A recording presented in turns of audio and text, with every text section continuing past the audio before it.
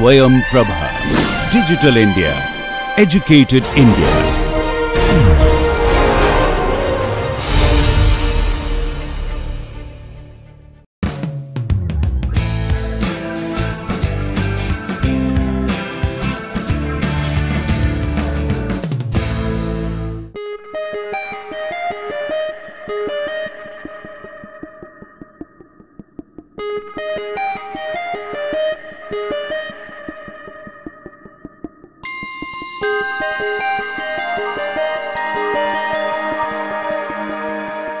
So, welcome to lecture 2 of this course on Riemann surfaces and algebraic curves. So, if you recall, what we did in lecture 1 was to try to give the idea of what a Riemann surface is, and in fact I promised in lecture 1 as one of the goals that I will also give some examples of Riemann surfaces, which I could not do. So, I will essentially take it up in this lecture. So, let me again remind you our idea. Our idea is the following: we want to start with a surface which we can visualize in 3 dimensions. Specific examples are of course the sphere or the cylinder. Of course, this is what I mean by the cylinder is the infinite cylinder extending in both directions, though I have drawn only a finite part of it here on the board, and the torus. So, these are all examples of surfaces that we can visualize in 3-dimensional space. And what is it that we want to do? We want to be able to do complex analysis on the surface. So, a Riemann surface is a structure on such a surface which allows you to do complex analysis on that surface. So, let me quickly recall. If you call the surface as x, okay, then we say that x is equipped with the structure of a Riemann surface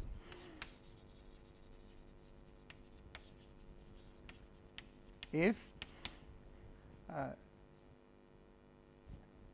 x is given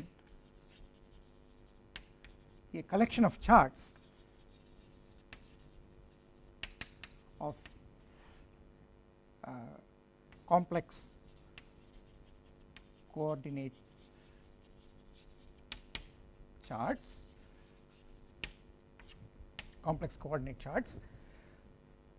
which I will denote by pairs u alpha phi alpha, where alpha runs over an indexing set I, such that the u alpha cover x. So, u alpha is just an open cover of x, and that is the first condition. The second condition is of course, so I should mention here that u alpha are open sets or open subsets of x. So, each u alpha is an open subset of x, and all the u alphas for the various alphas, they cover the surface, which is the same as saying that the union of the u alphas is x. That is the first condition. The second condition is that phi alpha is a map from u alpha into the complex plane for each alpha, such that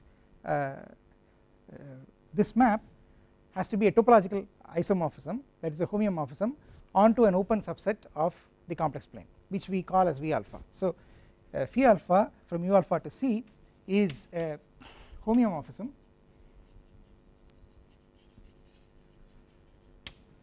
of u alpha onto an open subset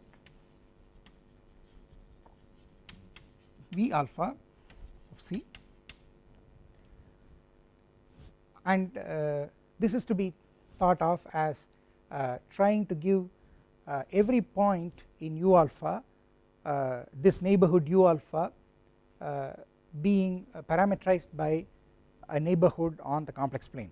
Okay, so what you are doing is by giving this homeomorphism you are making every point in u alpha acquire a complex coordinate, because you take any point in u alpha, you have a point, you take the image of that point under phi alpha, you get a point of v alpha, and v alpha, any point in v alpha has standard complex coordinates. So this way each of these coordinate maps, okay, every chart consists of two data.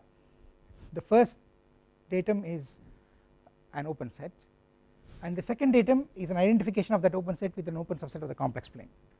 Okay, so the second one is called as a coordinate map, and the whole thing together is called as a coordinate chart. Okay, so the essence of this is that every point in u alpha is uniquely identified with a point in the complex plane by phi alpha. Okay, and then, well, the third condition, which is very, very important, is that whenever u alpha and u beta intersect, then the two charts u alpha comma phi alpha and u beta comma phi beta, the two charts, they have to be compatible. Okay, the charts u alpha comma phi alpha and u beta comma phi beta have to be compatible,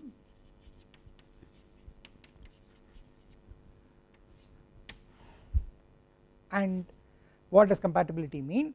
I would like you to recall from the first lecture that compatibility is supposed to mean that when you try to define the holomorphicity of a function on at a point on the Riemann surface, you do not want the holomorphicity to depend on the chart which you use to define which you use to give the definition of holomorphicity. That is, a property such as holomorphicity must be an intrinsic property. It should not depend on the chart that you use, and therefore if a point belongs to two charts, okay, it belongs to two open sets, that is in the intersection, then a function at that point, its property of being holomorphic should not depend on the identification phi alpha which is given on u alpha, or on the identification phi beta which is given on u beta. It should be independent of the identifications. The notion of holomorphicity should be an intrinsic property, okay, and that is achieved by this compatibility. And what is this compatibility? So let me again draw a diagram to help you to recall.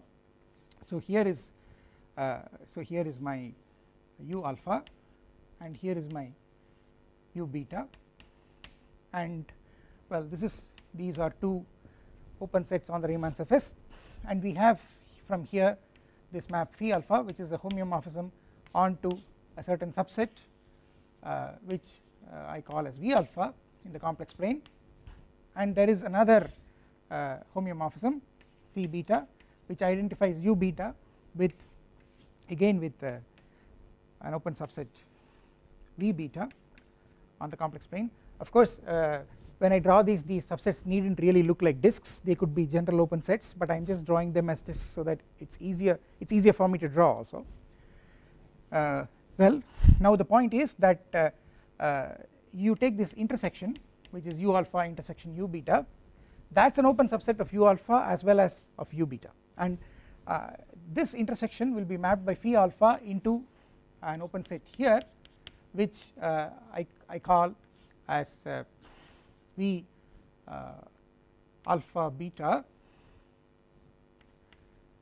that is the image of that is phi alpha of u alpha intersection u beta, and similarly this open subset u alpha intersection u beta is mapped onto an open subset of v beta by phi beta, and that open subset I call it as v beta alpha, which is just phi beta of u alpha intersection u beta.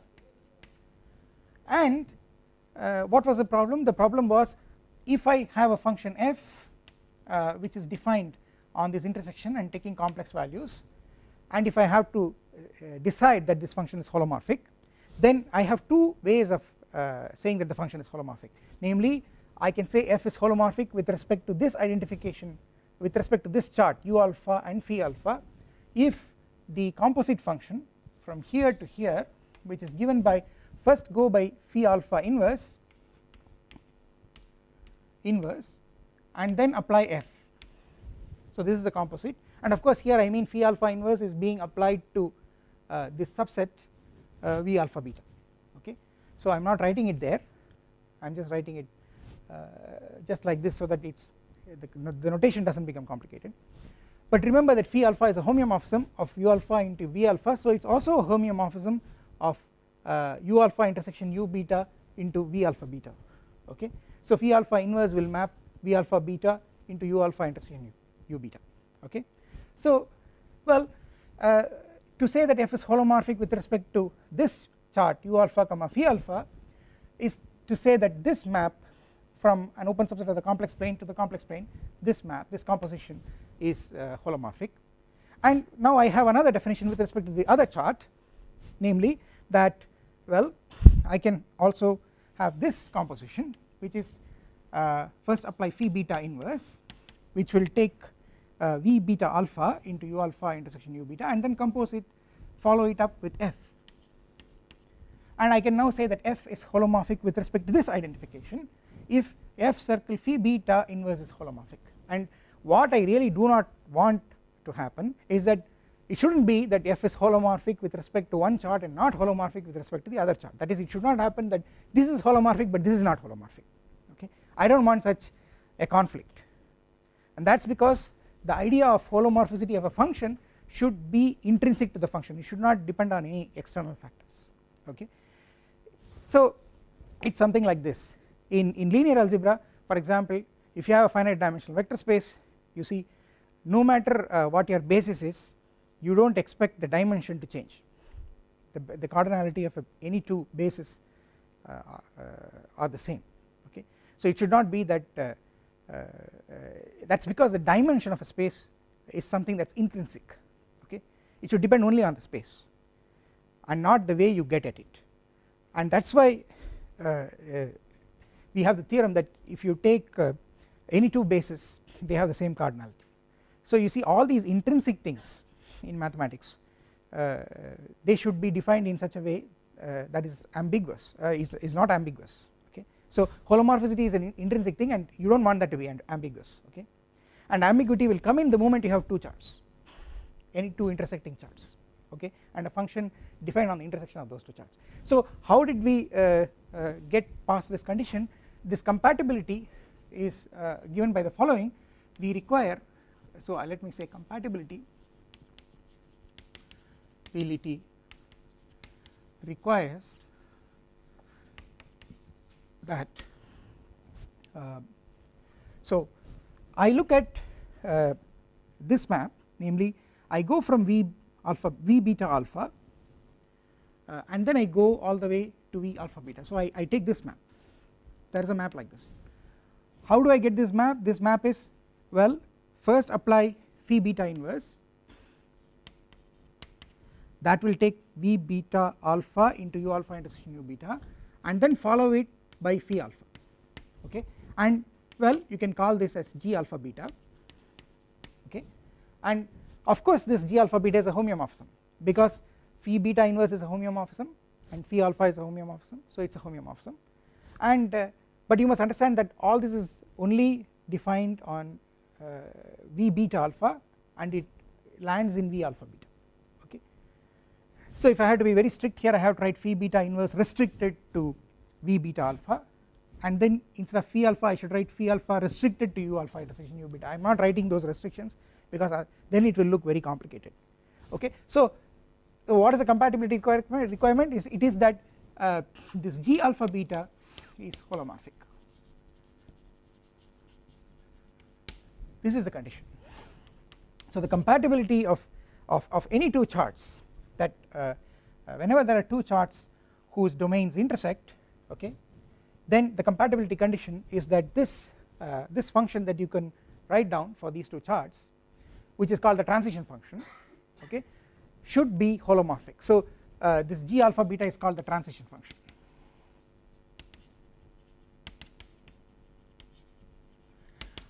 And you put this condition that G alpha beta is holomorphic, then it becomes very nice. It becomes it's also enough to guarantee that G alpha beta is actually an isomorphism, holomorphic isomorphism, because it's already a homeomorphism, so it's injective, and I told you that an injective holomorphic map is an isomorphism onto its image, and the inverse map is also holomorphic. So this G alpha beta is holomorphic will automatically imply that G alpha beta inverse, which you can check is G beta alpha, is also holomorphic. So you get this also, okay. If you reverse the roles of alpha and beta, you can similarly define G beta alpha, and you will find that G beta alpha is nothing but G alpha beta inverse, okay. And and why is it that this compatibility is going to help us? It's going to help us because you see, if I take if I look at F circle phi alpha inverse, and if I compose it with G alpha beta, I will end up with F circle phi beta inverse, you see. So I have this expression, and what does this expression say? It says very clearly that since this G alpha beta is an isomorphism, it says that this is holomorphic if and only if that is holomorphic, okay, and therefore the holomorphicity of this is equivalent to the holomorphicity of that, and that is exactly what I want. I want the holomorphicity to, if it is holomorphic with respect to one chart, then I want that it should also be holomorphic with respect to any other chart which intersects this chart, okay. So that condition is the compatibility condition, and that compatibility condition ensures that the holomorphic nature of a function is intrinsic, it does not depend on the chart, okay. That is the whole point, and that is where the so called transition functions come in, okay. So so this equation shows that the holomorphicity of F defined as that of F circle phi alpha inverse or of F circle phi beta inverse are consistent.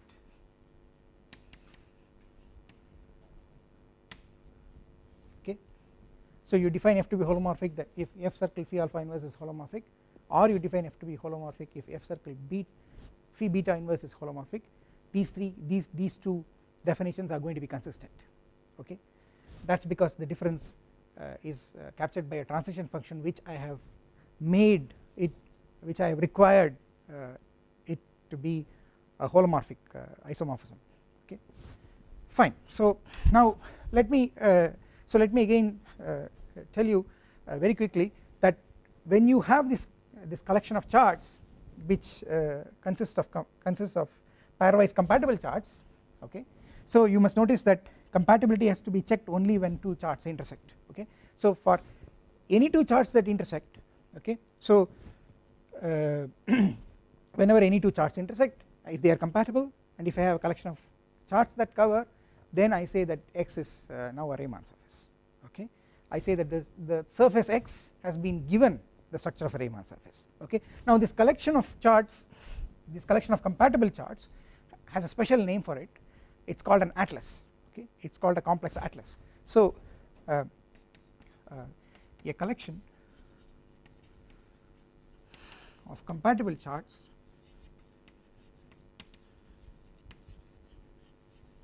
that covers X is called a complex atlas for X. And so now you can say it in a jiffy that the surface X is endowed with the structure of a Riemann surface if you can find for it a complex atlas.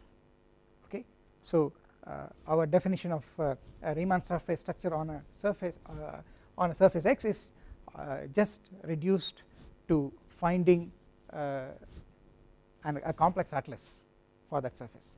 Alright, so now having said this, of course this definition needs to be improved a little bit more formally, but essentially this is the content of what a Riemann surface is. Okay, so I will get into details in the coming lectures. Okay, so there are certain conditions. For example, I must always assume X to be connected. Okay, and if I am assuming X to be a surface which is an abstract surface, then I will have to define what an abstract surface is. Okay, so what you must understand is that at the moment I am just thinking of surfaces which I can really visualize in 3 dimensions, and I am thinking of trying to make them into Riemann surfaces. But then if I want to take an abstract surface and make it into a Riemann surface, then I will have to first define what an abstract surface is. So I will have to define what a I have to make sure that this abstract surface is something that is 2 dimensional, because the surface is always 2 dimensional, and then this will lead me into some technicalities. Okay, so such a definition is possible, but I do not want to get into that now. We will get into that in the later lectures. So for the moment, let us take this working definition and try to look at some examples. Okay, so there are some examples, and connected with these examples there are some theorems which are really striking, which are deep theorems, but already they are quite striking. Okay, so let us look at some examples. So here is example 1.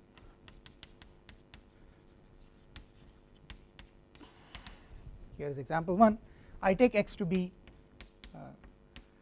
the real plane, the xy plane. Okay, and well, I take the atlas for X to be consisting of just one chart. Okay, so you know every chart contains an open set and a map. Alright, okay, and the open set I take it to be all of X, that is I take it to be all of R2, I take the whole plane. Okay, and the map phi, mind you, has to be a map from U into C. Okay, but U is of course R2. So this map from R2 to C, what is a map? It is a natural map, it is an identification map, and what is that map? It is just taking X comma Y to X plus Iy. So this is a natural identification of the plane of the real plane with the Argand plane. Okay, this is a natural identification. Okay, and of course this map is homeomorphism. This is of course continuous, and the inverse is also continuous. This is the identity map. Okay, so essentially this is the identity map from R2 to R2, the target R2 being thought of as a complex plane. So this is homeomorphism of course, and therefore this pair U comma phi is a chart, and you see it covers X because the domain of the chart is already all of X. So one chart is enough, and well, to say that this is an atlas, I should also check the so called compatibility condition, but then there is no compatibility condition that needs to be checked here, because the compatibility condition needs to be checked only when you have 2 charts which intersect, and there is only one chart, so there is nothing to check, so it is vacuously true. Okay, so this becomes a complex atlas. Okay, and what happens is that, well, with this complex atlas R2 becomes a Riemann surface. So with this complex atlas R2 becomes a Riemann surface, and what is that Riemann surface? It is just the complex plane. Okay, so we say that the complex plane is a Riemann surface structure on R2 given by the natural identification. This is the natural identification. Okay, so hence the complex plane C2 is a Riemann surface structure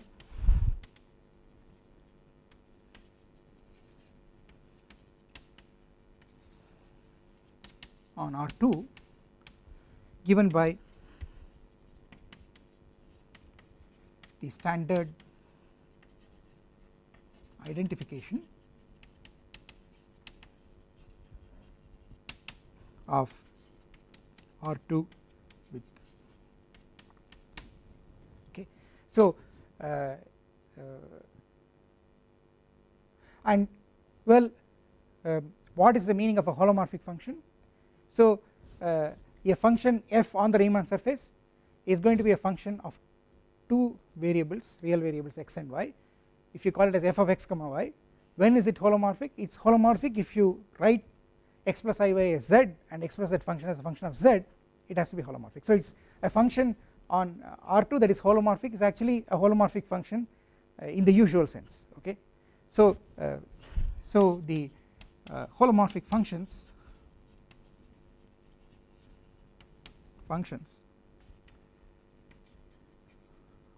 on x are simply the holomorphic functions on complex plane, okay. So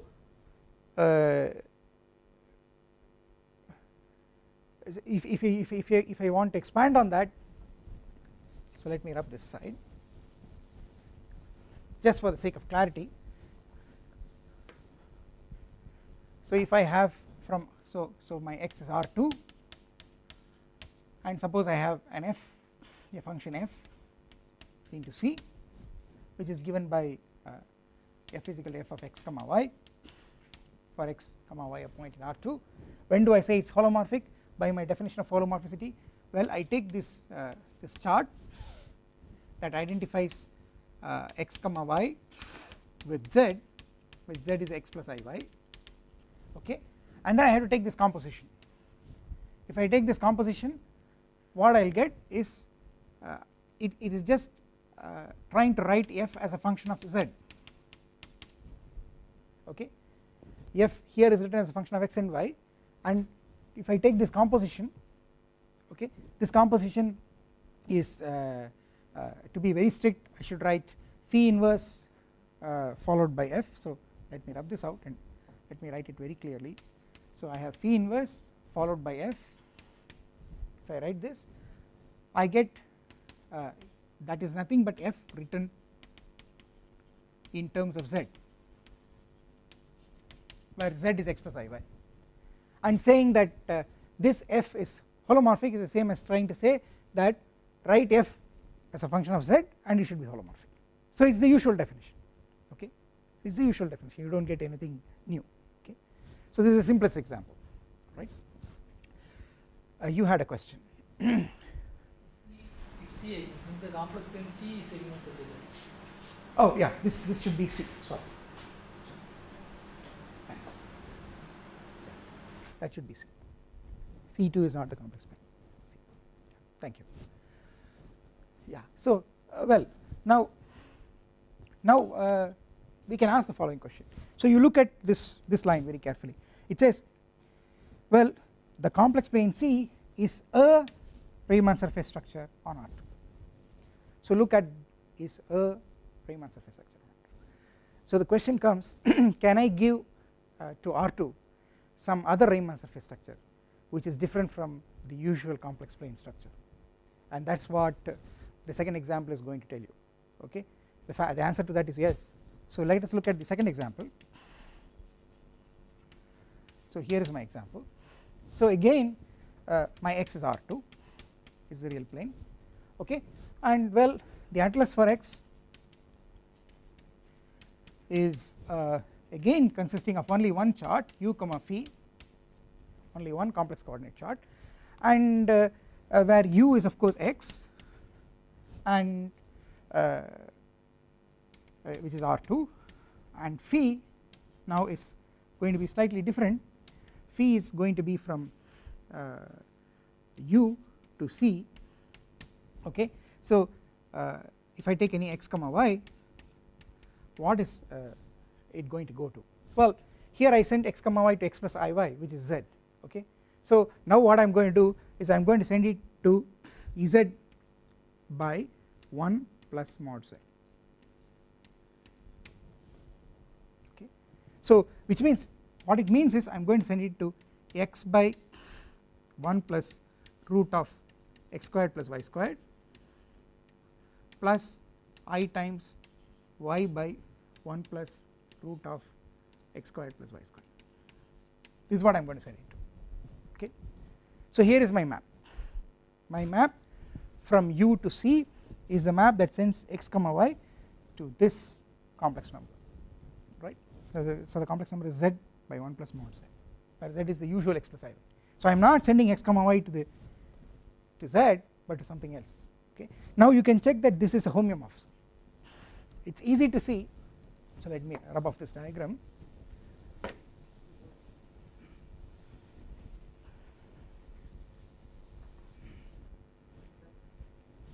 You have a question?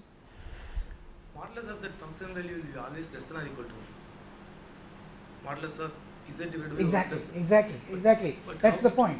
So how it will be a homeomorphism? No, mind you, a coordinate map is supposed to be only a homeomorphism onto the image, which is an open set. So it should be when you take a coordinate map, it should be from an open subset of the surface to an open subset of the complex plane. It need not be the whole of the complex plane. Okay. So now what I have done is, you know what I am trying to do, I am trying to map the whole complex plane onto the unit disk, open unit disk. You see, that is what is happening. So you see, you can see the image of phi is contained in the unit disk, which is given by the set of all complex numbers z whose modulus is strictly less than 1. Okay. That is because if I take the modulus of this complex number z by 1 plus mod z, that is always going to be less than 1. Okay. So the image of this goes into the unit disk, and in fact in fact you can check that the image of phi is actually the unit disk, okay, with inverse map phi inverse. This is from the disk back to u, mind you, u is R2, okay, and what is a map? It is just you send z to, I think, z by 1 minus z. So let me just check it for a moment. Z by 1 minus mod z.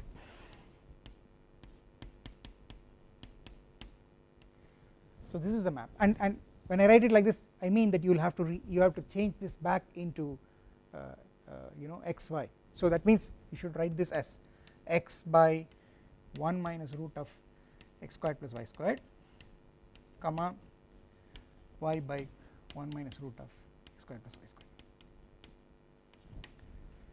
Okay.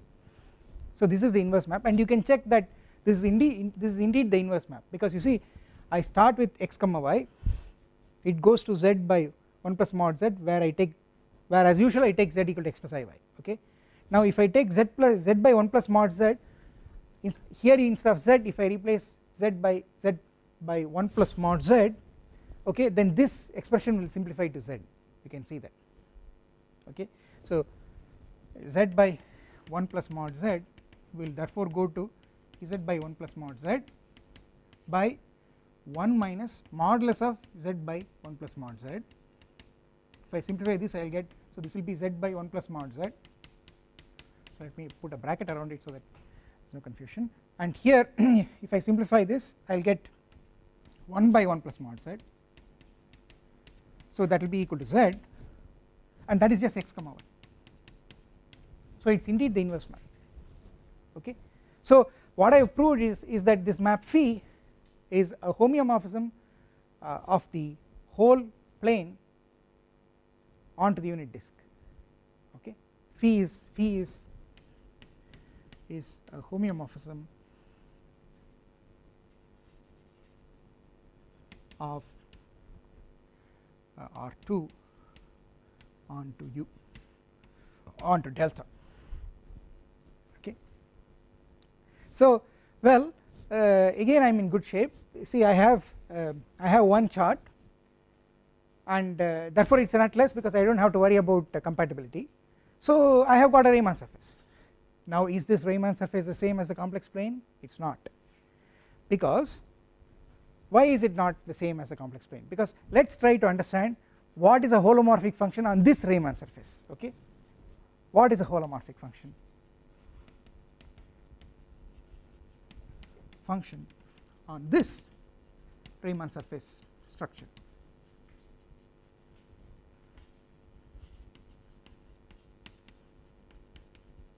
What is a holomorphic function on this Riemann surface structure?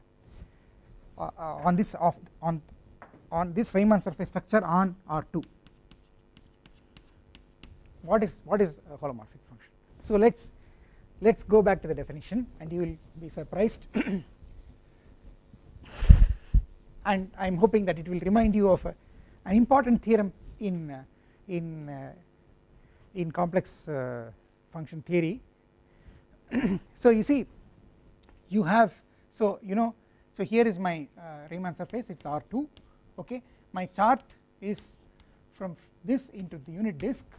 This is my homeomorphism, so I put this symbol to say that it is a homeomorphism, or if that confuses you, maybe well, that is okay. Now suppose I have a function f, a complex valued function. When is f is holomorphic? If and only if this composition, which is first apply phi inverse followed by f, is holomorphic. Okay, but what is phi inverse followed by f? See, f circle phi inverse of z is f of phi inverse of z, but I have a formula for phi inverse of z. It is f of z by 1 minus mod z. So it is f of z by 1 minus mod z. Okay, and well, what is this going to be? This is going to be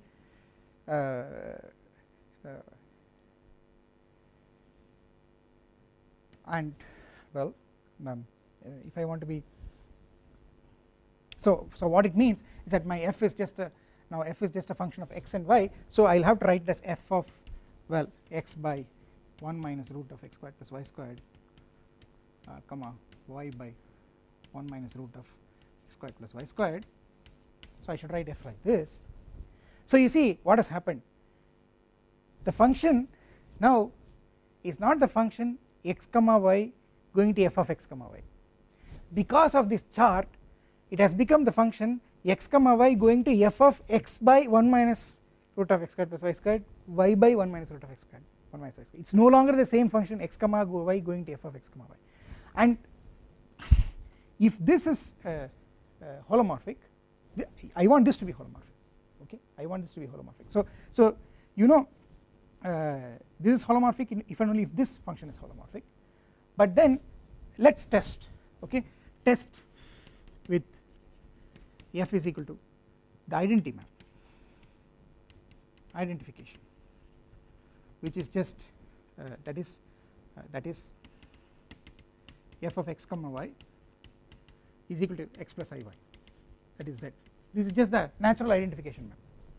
Okay, so then you see you will get f, then the condition will be that f of z by 1 minus mod z, it will be simply z by 1 minus mod z, right, and then this has to be holomorphic, but it is not. F of z going to z by 1 minus mod z is not holomorphic.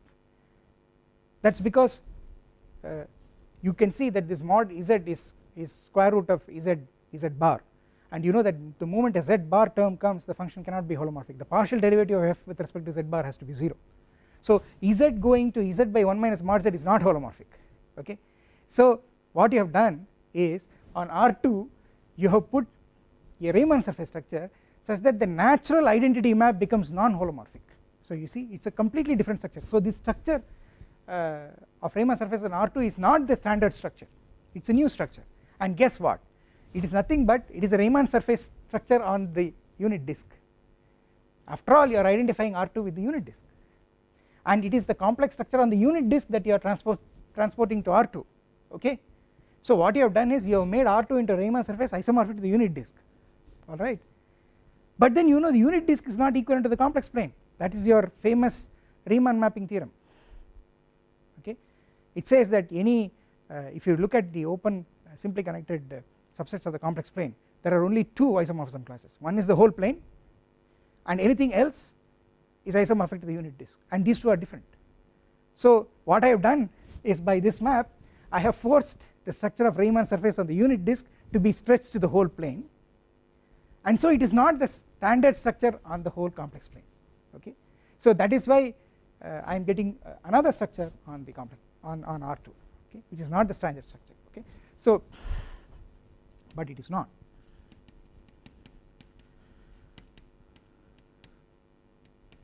So let me just complete this. So this is a different structure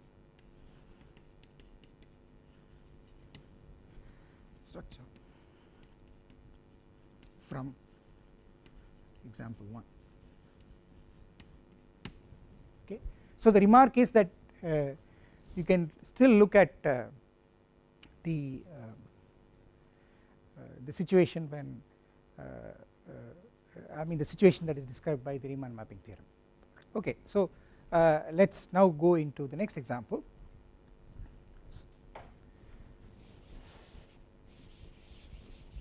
which is well, trying to make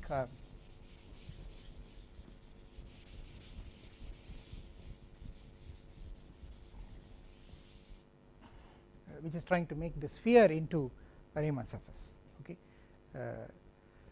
so before I do that, let me add a remark.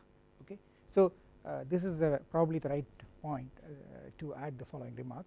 So the remark is a very deep theorem. So it's called the theorem. It's part of what is called as the uniformization theorem. So let me state that. So uniformization theorem.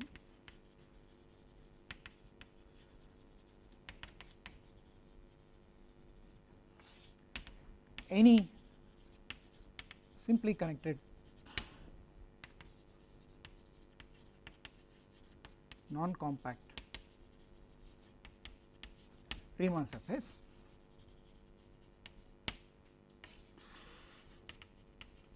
has to be isomorphic to either the unit disk or to the whole complex plane. So what this will tell you is that if I try to attempt to put various Riemann surface structures on the plane, I will only succeed in getting two which are essentially different. One will be the whole complex plane itself, the standard structure. The other one is the structure that I have written down here. You cannot get anything more. Okay, well, the proof of this theorem is a little deep. Okay, and essentially it can be in a way reduced to the Riemann mapping theorem, right? But I'm in this course I'm going to point out some important theorems at the right time, not to be worried about giving the proof of the theorem immediately, but to just to tell you what is true, so that you get a feel of what is true. Okay, so what this, if you believe this uniformization theorem, it's not the full uniformization theorem, it's still a part of the uniformization theorem. So here what I have said is, I have said that the Riemann surface should be connected and non-compact. Okay, now of course you know what connected means topologically, that it cannot be written as a disjoint union of open sets. Simply connected of course means that any closed loop can be continuously shrunk to a point, which means that there are no holes on the surface, and non-compact is also something that you know. The condition is that it should not be closed and bounded if you visualize it as a subset of R3. Okay, so well, this is the uniformization theorem, and if you believe this, it's very clear that you can deduce that, you see, the only two possible Riemann surface structures that you can force on the complex plane are one are the complex plane itself, which is given by example 1 by the standard identification.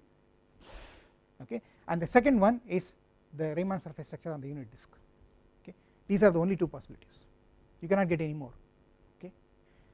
In other words, you try to force any Riemann surface structure on R2, it will either be isomorphic to C as a Riemann surface, or it will be isomorphic to the unit disk as Riemann surface.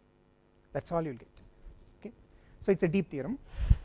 Now let me go to example 3, which is trying to make the sphere into a Riemann surface. So making the sphere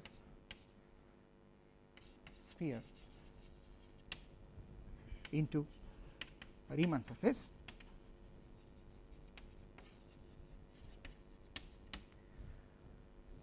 Well, so here I am. So let me draw a diagram so that it's easier for me to explain how the charts look like. So I take a 3-dimensional space,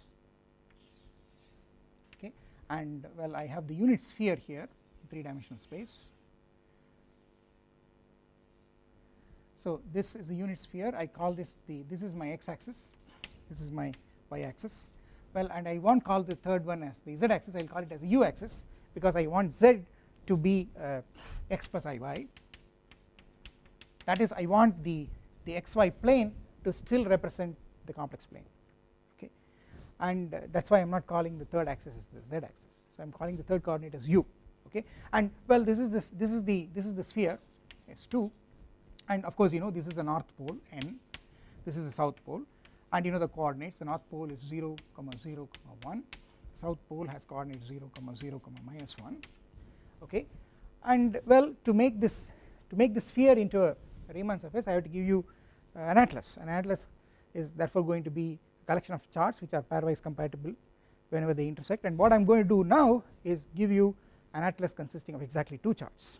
Okay, and what are the 2 charts? The 2 charts are as follows.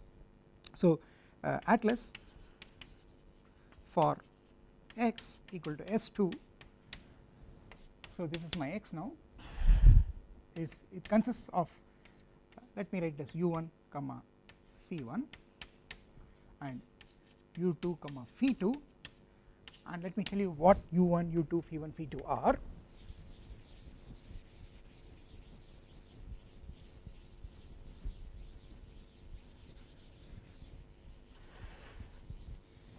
Well, so u1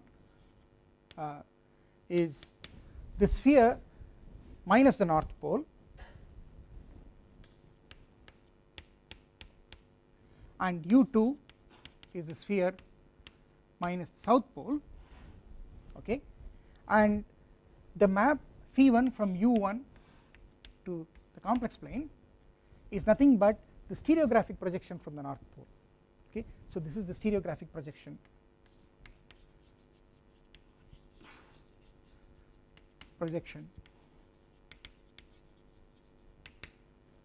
from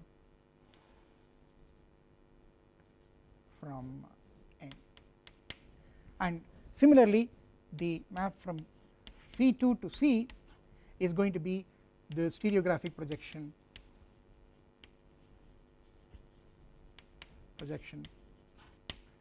from the south. Okay, so well, let me quickly recall this. I am sure you have seen this in a first course in complex analysis, how the Riemann sphere is constructed. Okay, so it's, well, you take any point on the sphere P, and what is the stereographic projection from the north pole? Well, you just join this point to the point P, you get a straight line, and that line is going to go and hit the complex plane, which is the xy plane thought of as a complex plane, at a certain point. Let me call this as at a certain point which I call as phi1 of P. Okay, that is the stereographic projection from the north pole. Okay, and similarly, what is the stereographic projection from the south pole? Well, again you take a point Q on the sphere, the Riemann sphere.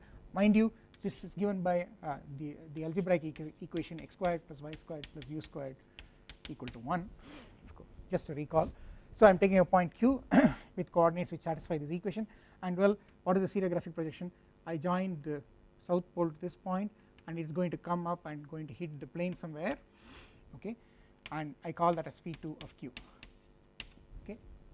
So so you see, so in other words phi1 of p is equal to point of intersection of np or pn with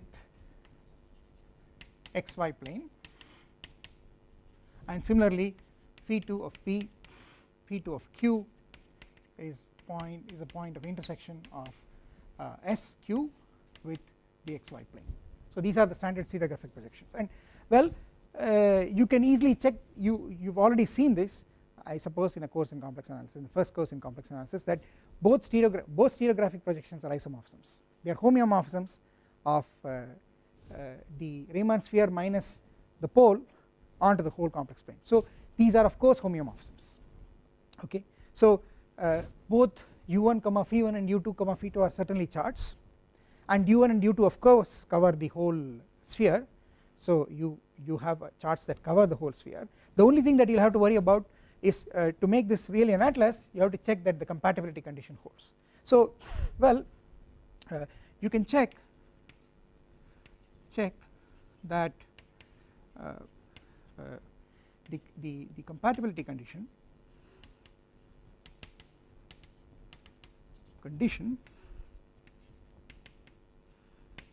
holds. And what is the compatibility condition? You take u1 intersection u2, okay, and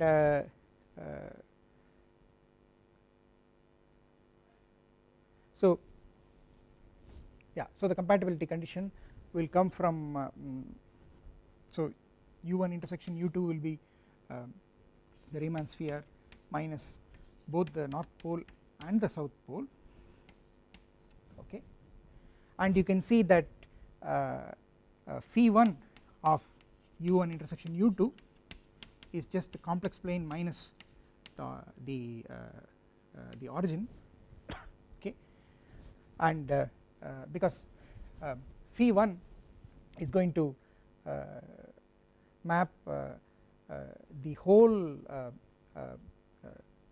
sphere except the north pole onto the complex plane, and if you remove the south pole, okay, then from the image you are removing the origin, okay. And you can see also that phi2 similarly of u1 intersection u2 is again the complex plane minus the origin, okay. So in both cases the image of this intersection is the so called punctured plane, the plane minus the origin, and therefore you get a transition function from the punctured plane to itself, and I will have to check that this transition function is holomorphic, and you can check that the transition function has a very simple form in this case.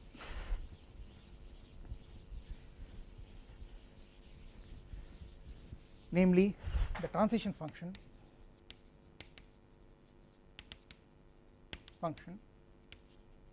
which will go from c minus 0 to c minus 0, the transition function is simply z going to 1 by z. You can check that, I want you to write it down and check that this is the transition function, and this is of course holomorphic, which is of course holomorphic.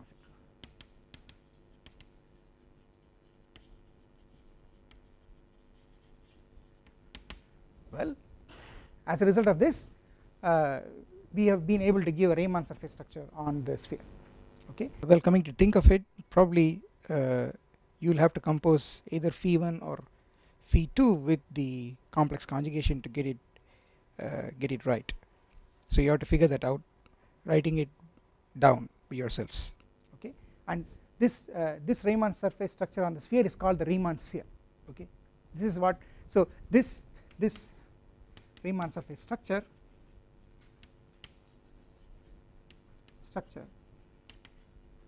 on S2 is called the Riemann sphere,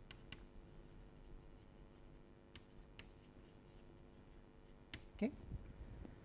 Well, let me end by giving you another interesting result. See, in the first and second examples we saw that we were able to give two different Riemann surface structures on the plane, okay, and then the uniformization theorem said that these are the only ones possible, okay. Now you can ask the same question, take the real sphere. I have already proved that there is one Riemann surface structure, can you give more, okay. So there is a theorem, it is again part of the uniformization theorem, which says that this is not possible. You can on the real sphere S2, any structure of Riemann surface that you impose on it will be isomorphic to this one, so you have no freedom, okay. So this is also so let me state this uniformization theorem.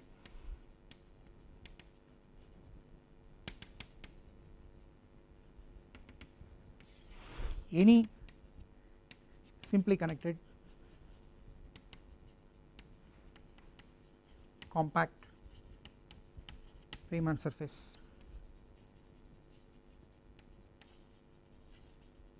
has to be isomorphic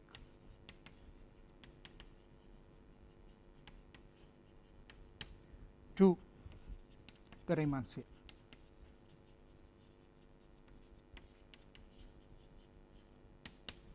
So it is a beautiful theorem. It tells you that you, no matter what, no matter how many charts you use and no matter how many atlases you try to manufacture, on the real sphere if you put a Riemann surface structure it has to be isomorphic to this one, you do not have any more freedom, okay. So this is again a deep theorem, it is part of the uniformization theorem. This and that statement put together are called as the first uniformization theorems. This is for non-compact simply connected case and this is for the compact simply connected case, okay, and this is again a deep theorem, okay. So I will stop with that.